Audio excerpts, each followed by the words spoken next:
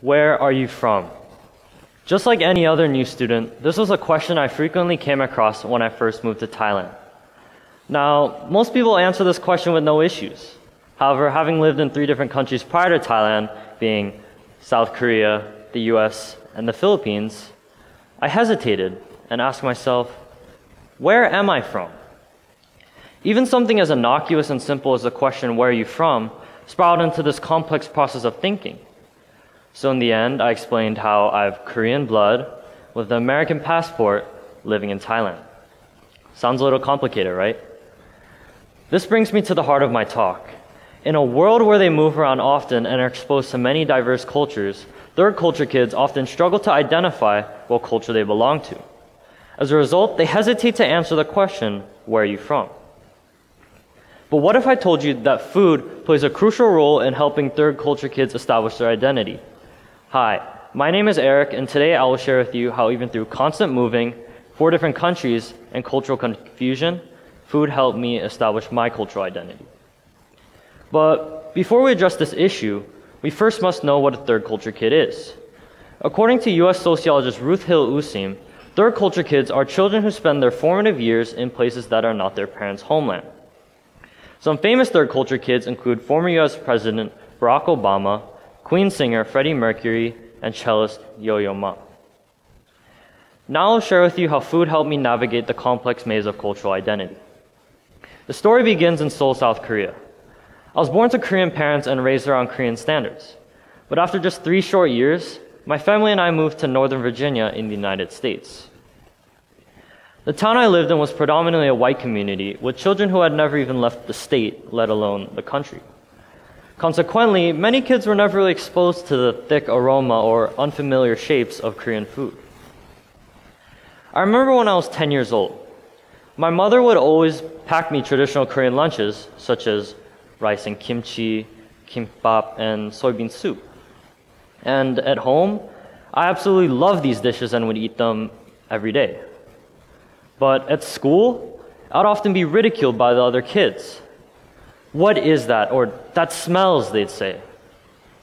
So over time, I grew embarrassed and even a little resentful. Not of my mom or my lunch, but of myself. Why can't I just be normal? I asked. Unfortunately, this desire to assimilate and conform to cultural norms led me to asking my mother for a more normal lunch of PB&J or a ham sandwich. And being the kind mother she is, she fulfilled my request and started packing me the lunches I asked for. I was finally happy to not be mocked for my school lunch, but it just didn't feel right. I mean, these lunches tasted fine, but they're missing the motherly finesse and pungency that I love so much. So, in just a few days, I returned to eating stinky Korean food. I found that in an attempt to push away Korean culture, it made me realize that's a part of who I am, so I could not expel it from my life. And I'm not the only one who couldn't escape from food. For example, in the memoir, Crying in H Mart, even though the one source of Korean culture in her life, her mother, passed away, Michelle Zahner still wandered through the aisles of Korean grocery stores to connect with the culture she knew so dearly. Or the story of Fish Cheeks by Amy Tan, where in order to impress an American date, she pushed away the traditional dishes of her Chinese heritage to appear more normal, only to realize decades later, her mother made all of her favorite meals for dinner that night. And it's not just these stories that illustrate how culture is embedded in food.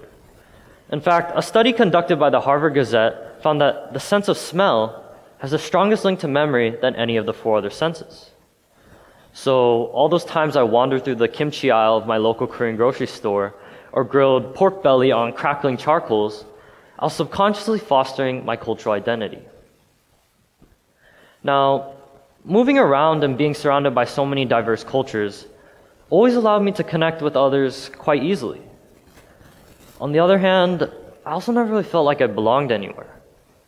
I have an American passport, but whenever I visited the US, I was only ever there to see family or go on vacation.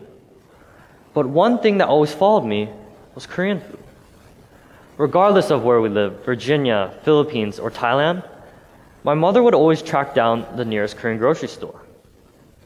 Consequently, always being surrounded by Korean food with the constant aroma of sizzling bulgogi or the thick pungency of soybean paste allowed me to vicariously return to the country I lived in for only 3 years. Fortunately, the Korean Herald also says that there are over 33,499 Korean restaurants across 90 countries. So if you're Korean and ever feel lost in a foreign country, return to your nearest Korean restaurant to reconnect with your culture. So remember these stories? They demonstrate how cultural identity can be found through food. For instance, even though Michelle Zahner's only source of Korea was gone in her life, she could never avoid the aisles at H Mart because they were a part of her. Similarly, Amy Tan tried so hard to suppress the traditional dishes of her Chinese heritage to appear more normal to her date, but she couldn't because they were part of her. Even I could not assimilate into American standards by changing my school lunch because it was a part of me. So even though my Korean language skills are pretty basic, I only lived in South Korea for 3 years and often switched countries. One thing that always followed me was Korean food. So going back to that question of where are you from, this one constant in my life cemented my identity, and I can confidently say that I'm Korean. So if there's one thing I want you to take away from today, it's this. Food is more than something we just eat. It connects people. It brings back memories, whether good or bad. And most importantly, it helps you find an identity, even if you don't believe you have one. Thank you.